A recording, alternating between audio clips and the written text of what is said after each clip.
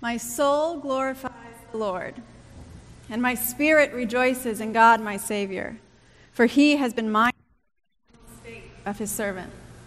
From now on, all generations will call me blessed, for the Mighty One has done great things for me. Holy is his name. His mercy extends to those who fear him from generation to generation. He has performed mighty deeds with his arm. He has scattered those who are proud in their inmost thoughts. He has brought down rulers from their thrones, but has lifted up the humble.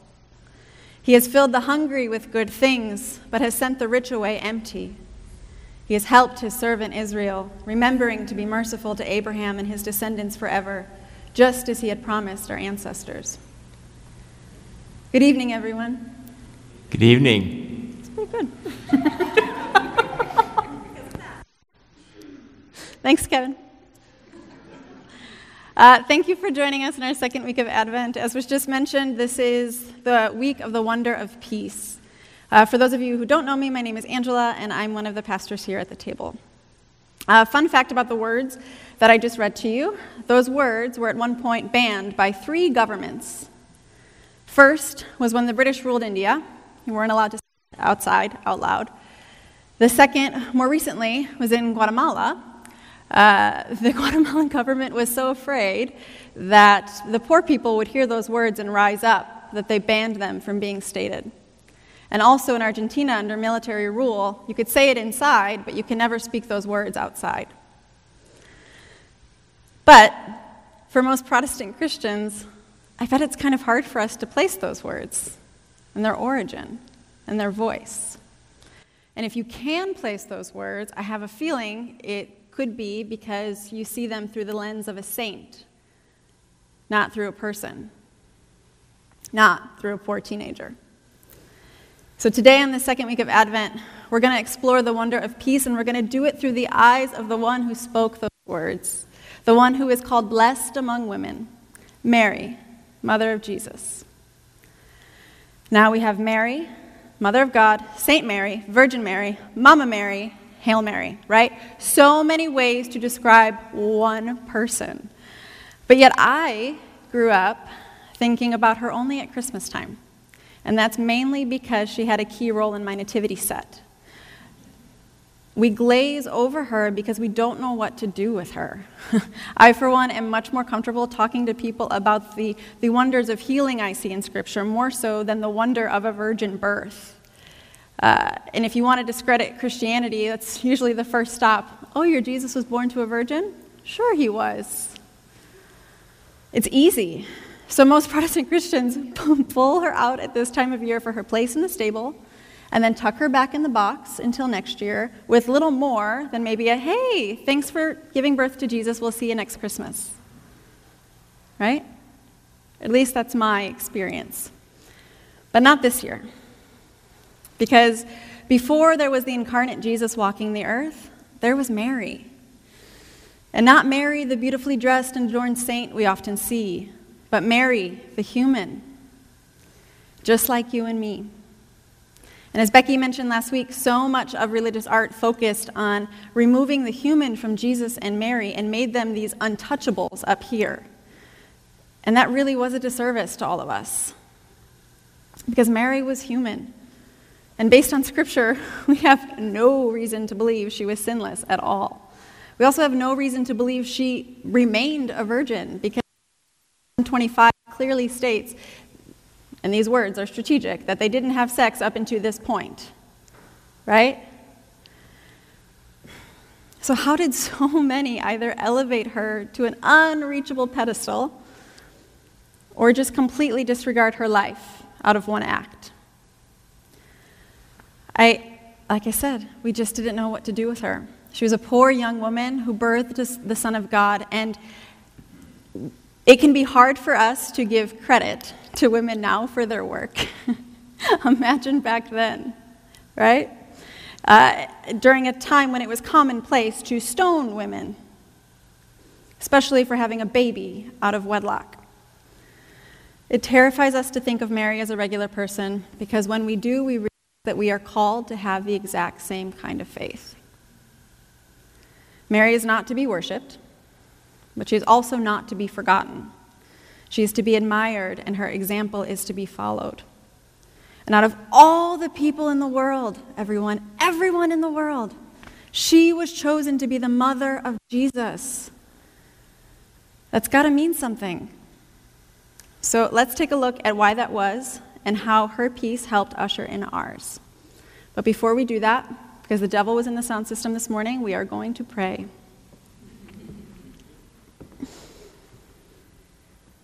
Lord, we thank you for this space. We give it to you. I know you're here with us.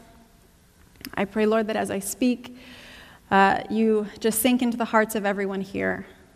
I pray that everyone's hearts are open to receive whatever you have waiting for them, Lord, and I know it's good. Protect this space as we are here tonight, Lord, and go with us as we leave. In your precious name we pray. Amen. So when we look at Scripture, we actually learn about Mary way before we meet Mary. Isaiah 7:14 talks about the Virgin Mother Emmanuel. Emmanuel, God with us, right? It says, "Therefore the Lord himself will give you a sign. Behold, a virgin shall conceive and bear a son, and his name shall be called Emmanuel." In that same book of Isaiah, this Emmanuel is referred to as the Savior, right, of his people. It says that a virgin, without the cooperation of a man, would give birth to a child who would be God with us. And even in the New Testament, if we fast forward, Paul, one of the founders of our church, he stated that God sent his son, born of a woman born under the law. People of the day knew Mary. They knew of what she did. They knew the importance of it. And we generally pick up her story in Luke, but her story is also in Matthew. Both of those gospel chapters books explain the birth of Jesus in detail. But we associate Luke with Mary because Luke really focuses on Mary's point of view of the story. So that's why people often speak of Luke with Mary. So we have Mary. She lives in a small town called Nazareth. And when I say small, I mean like a few hundred people. She's engaged to a man named Joseph, and she's spending this time, her engagement time, at home, learning how to be a good Jewish wife and hopefully preparing to be a good Jewish mother. And this town, Nazareth, is really special because it's not special at all. Fast forward, you hear Jesus. And they're saying, oh, what good could come from Nazareth? Because absolutely nothing came from Nazareth. Bad didn't come from Nazareth either. Just no good came from Nazareth, right? Nothing came from that town, except everything. And it bordered on two areas that were not full of Jewish people. They were full of Gentiles. And so those were the untouchables of the time before Jesus, right? They were not the chosen ones. And the idea that Jesus came to a town, to a place that bordered on these areas that were full of Gentile people, it illustrates what his heart was planning to do for these people. It illustrates where his heart was going. It was going out. It wasn't looking in. And so it's very significant that Mary is from Nazareth, even though Nazareth is not significant at all. And we pick up the story in Luke chapter 1. Now, you all can read along with me, but if you have a good imagination, I prefer that so that you can get some imagery in your head. And Luke chapter 1 doesn't exactly start with Mary. It starts with Zechariah and Elizabeth. Elizabeth is Mary's cousin, and she and Zechariah are both old. They're old people. They've been married a long time. They've always wanted a child. Elizabeth has been told her entire life that she cannot have children. And then an angel, Gabriel, the same angel that visits Mary, visits Zechariah when he's in the temple, and he says, guess what? Elizabeth's pregnant. You're going to have a baby. Zechariah does not believe him. Gabriel gets really upset about this, and he mutes him. He makes him mute until John is born. And John, then Jesus' second cousin, ends up being the one who will prepare the way. Right? He's the one that comes right before Jesus to start the ministry before Jesus walks in. So it's very significant that the angel Gabriel also came to Zechariah and Sarah. So we pick up the story right after Zechariah's been muted in Luke chapter 1, verse 26. This is when we learn about Mary. It says, "In the 6th month of Elizabeth's pregnancy, God sent the angel Gabriel to Nazareth, a town in Galilee, to a virgin pledged to be married to a man named Joseph, a descendant of David. The virgin's name was Mary. The angel went to her and said, "Greetings, you who are highly favored. The Lord is with you." Mary was greatly troubled at his words and wondered what kind of greeting this might be. But the angel said to her, "Do not be afraid, Mary, you have found favor with God. You will conceive and give birth to a son, and you are to call him Jesus. He will be great, and he will be called the Son of the Most High. The Lord God will give him the throne of his father David, and he will reign over Jacob's descendants forever. His kingdom will never end." And Mary responds with, "How can this be? I'm a virgin." And the angel said, "The Holy Spirit will come on you, and the power of the Most High will overshadow you. So the Holy One to be born will be called the Son of God. Even Elizabeth, your relative, is going to have a child in her old age, and she who is said to be unable to conceive is in her 6th month. For no word from God will ever fail." And Mary closes with, "I am the Lord's servant. May your word to me be fulfilled." And then Gabriel left. So Mary's now full of excitement, doesn't really know what to do with all of this, so she leaves her house and runs to Elizabeth's house. And it's 80 miles, so running was only a part of it, I'm sure, but she got there somehow, okay? And she shows up at Elizabeth's house, and at that time, Mary got ready and hurried down to the hill country town of Judea, where she entered Zechariah and Elizabeth's home. And when Elizabeth heard Mary's greeting, the baby in Elizabeth's womb leaped and was filled with the Holy Spirit. That's John. In a loud voice she exclaimed, "Blessed are you among women, and blessed is the child you will bear. But why am I so favored that the mother of my Lord should come to me? And as soon as the sound of your greeting reached my ears, the baby in my womb leaped for joy. Blessed is she who has believed that the Lord would fulfill his promises to her. Blessed is she," that's Mary. And Mary, of course, now very excited because she's got this full confirmation about what just happened.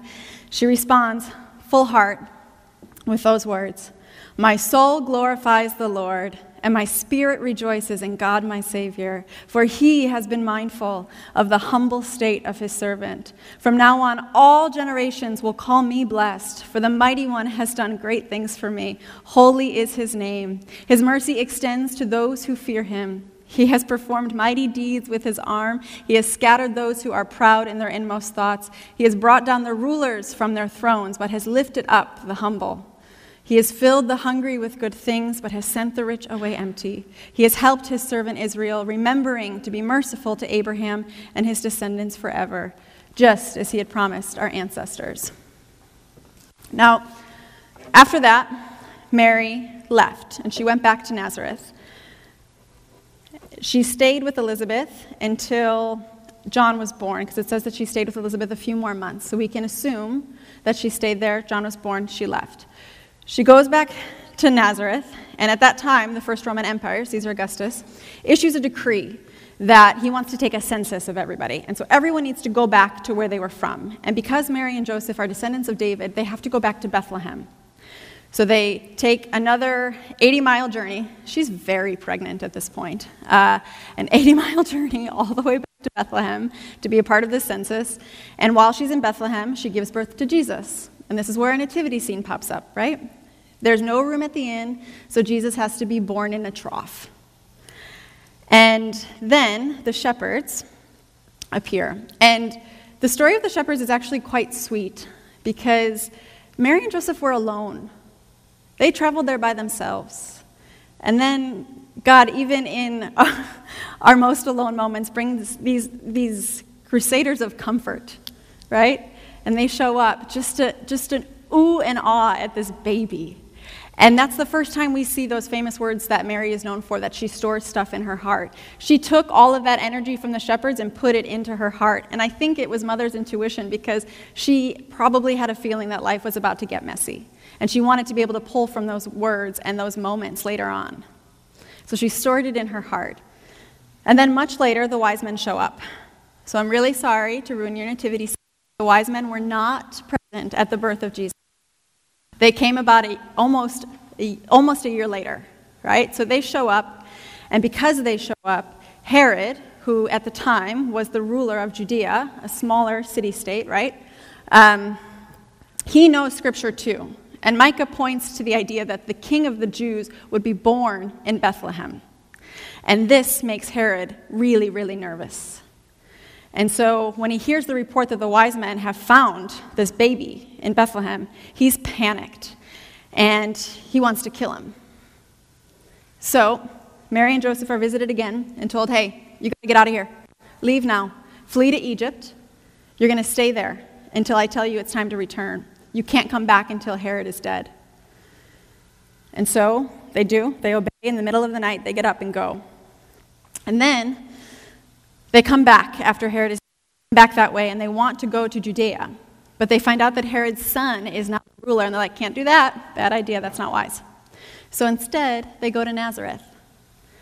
So that's how we get our Jesus of Nazareth, born to Mary of Nazareth.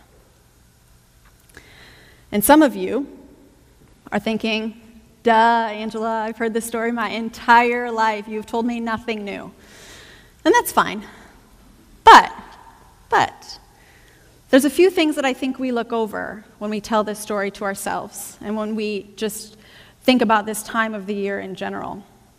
Like the fact that when Gabriel visited Mary, at that time, God hadn't spoken in 400 years. Imagine that. They haven't seen God do one thing in generation. All these people are telling their kids and their grandkids and their great-grandkids about all these prophecies that they're just hoping at one point will come true. And they're keeping the faith for that and continuing to learn Scripture. 400 years, and then he shows up like this. And also the idea of him showing up like this. Angel visitations are not common throughout Scripture. They're very common in this story because the story is incredibly special. But they are not. Gabriel shows up 4 times in Scripture, and 2 of them are in this chapter of Luke. So even the idea of being visited by Mary's words, depending on what version you read, she is perplexed or frightened by the greeting, by what he is saying to her, not by the fact that Gabriel is there. Did Mary have visits from Gabriel or other angels before? She didn't fall on the ground and have a heart attack like I would have if an angel showed up and told me those things, right? She was confused by the greeting. What kind of greeting could this be? Not, hey, there's an angel in my room. And again, Nazareth is small, a few hundred people. It's just another illustration that it doesn't matter where you come or how much you have for God to use you. You have found favor with God, Mary. And when I pray for favor, it's usually because I already know the outcome and I'm just hoping it happens. Right? That's not what this is. Mary was told she was favored by God twice in this greeting. And then after that, her life got significantly worse. You are highly favored. God's favor means something other than what we think. And another fun fact. This, what I just read to you, Mary's song, is the longest set of words spoken by a woman in the New Testament. And I grew up never reciting them, never learning from them. And after she finds out she has a baby, she has to tell her family. Her husband, her fiancé, did not believe her. An angel needed to tell Joseph, hey, this is real, for him to believe. And then he came back and said, okay, it's cool, I checked it out.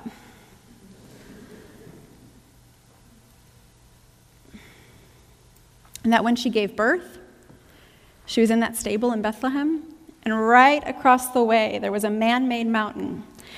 King Herod loved to build things. He built more within the empire at that time than any other ruler.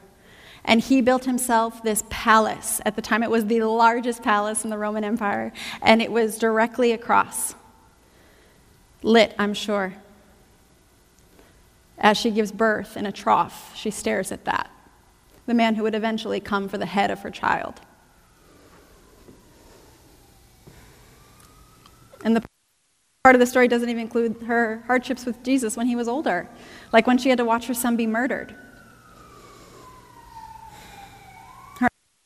is plagued by chaos right after she is told she is highly favored.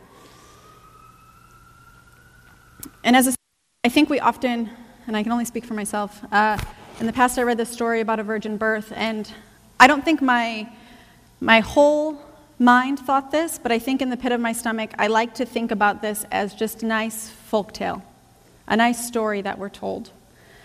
And I realize, though, that type of mindset, that mindset of disregarding this very specific part of the story, makes me wonder that if we disregard this, I wonder if we're lacking in miracles in our own life. When we start to look at our relationship with God from a plausible lens, we start to create our own version of God, right? It's impossible for us to see how impossible He is, right? So for that reason alone, I choose to believe in the virgin birth, because I believe in an impossible God. A brave teenage refugee virgin birth. So she hears what's about to happen from Gabriel, knows a lot of uncertainties ahead of her, and yet her mouth and her life respond immediately with praise. That's what this is. This is a hymn of praise. This is the oldest Advent hymn. My teenage self would have responded differently. What's in Mary's song and what's not in Mary's song tells us everything we need to know about her. Because aside from the obvious difference of me not bearing the incarnate Jesus, teenage Mary also had something else that I didn't have. Peace. There's not a mention of it in her song. I don't know why. Mary didn't have to pray for peace because she already owned it. She knew God's word, she knew God's character, she knew God, so she knew peace.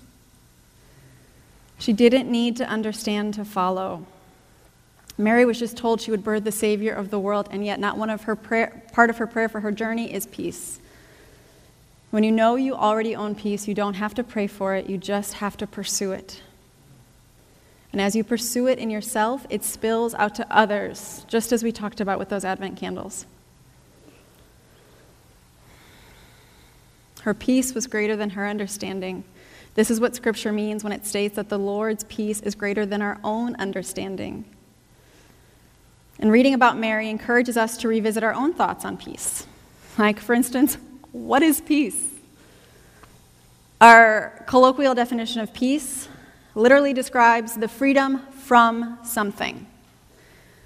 And honestly, I think that just illustrates how far we have come from God. Because real peace, Mary kind of peace, is not the freedom from something, it's the freedom in something. Right?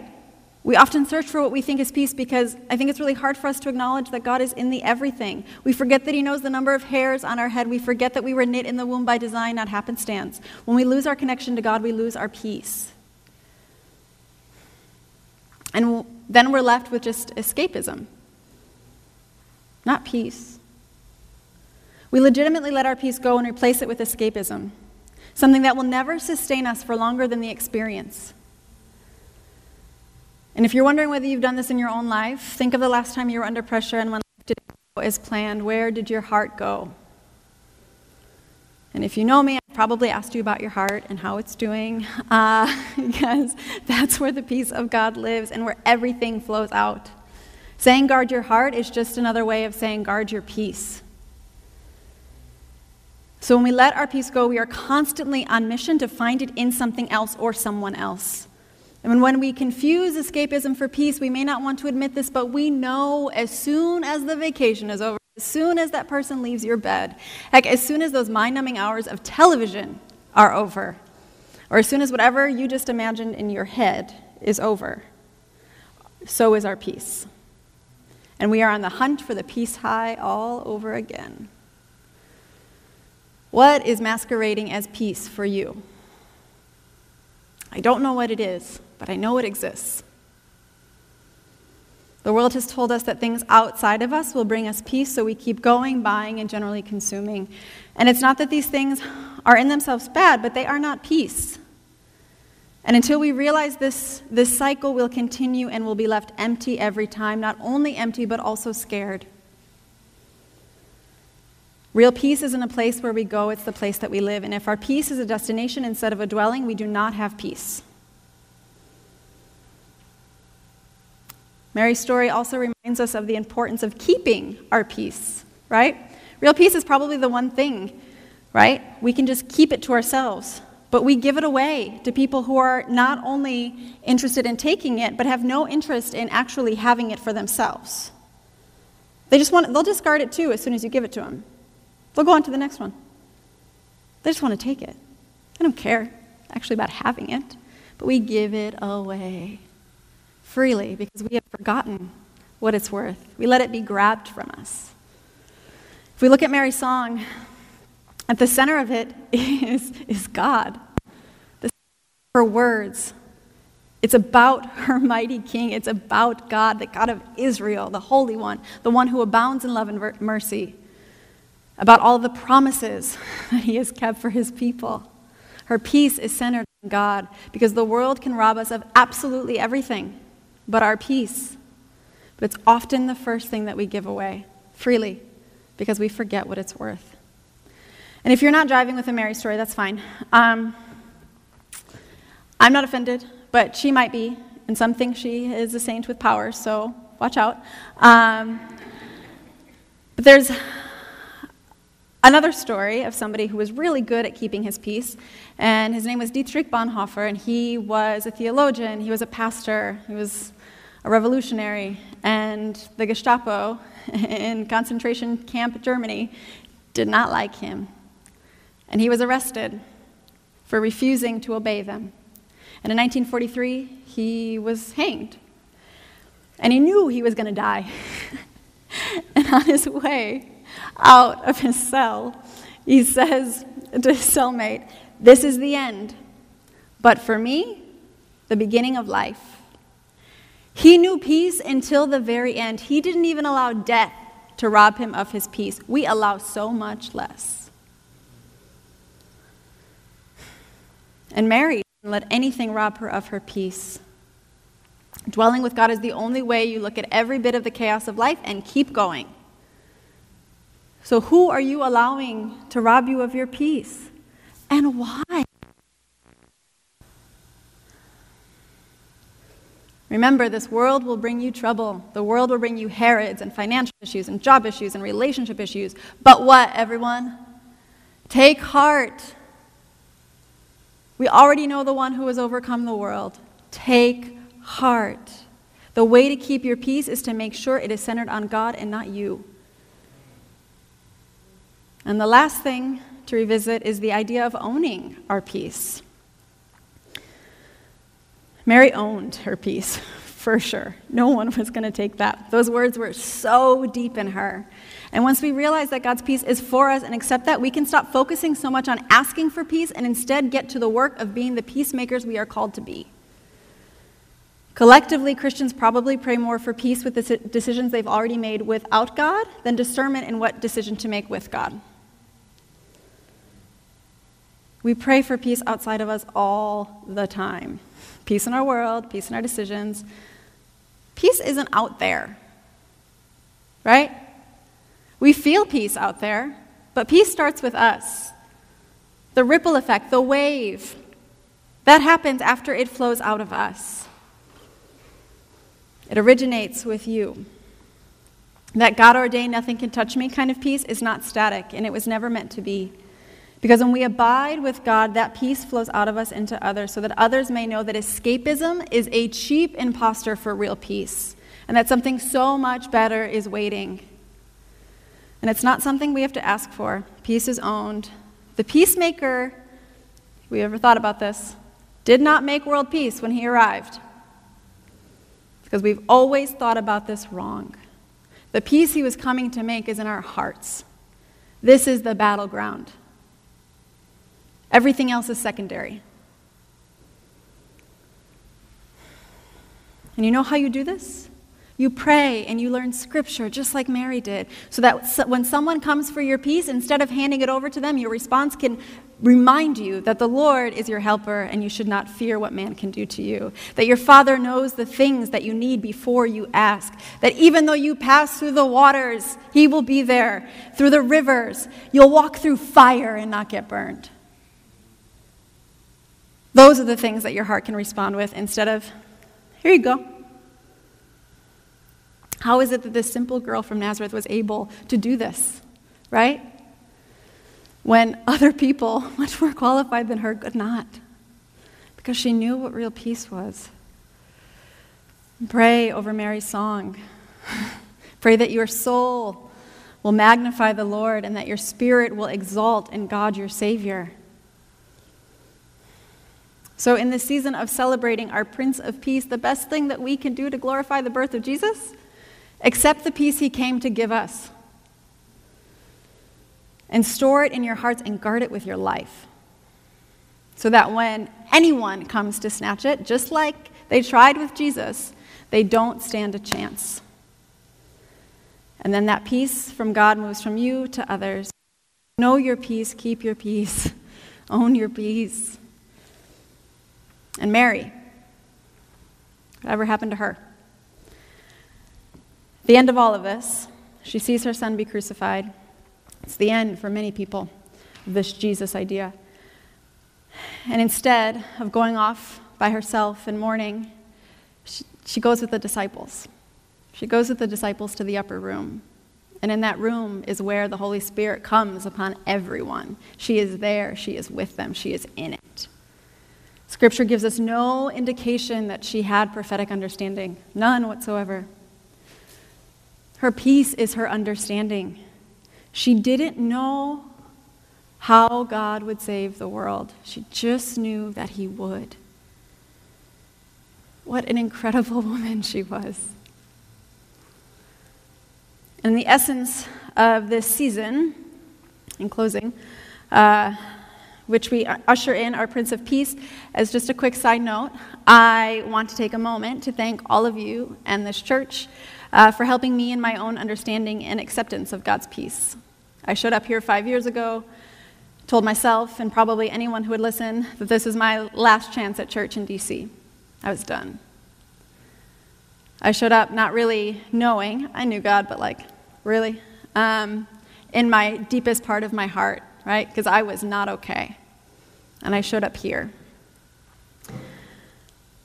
So as another year, now many years into the table I am, comes to a close, I want you all to know that having the opportunity to come up here and preach and share God's love with you is one of the greatest joys of my life.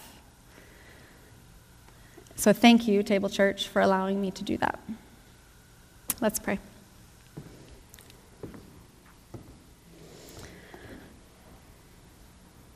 Lord, we love you. We thank you for all the lessons you've given us through Scripture. We thank you for all the mighty people who have come before us, people just like us, Lord. I pray that they inspire us to rise up and to do great things in your name. Let Mary's words sink into us so deep, just as she stored things in her heart. Lord, let us store her words in ours so that we know how to respond when our peace is attacked, when someone comes to rob us. They can't. We trust you with that, and we thank you. In your name we pray. Amen.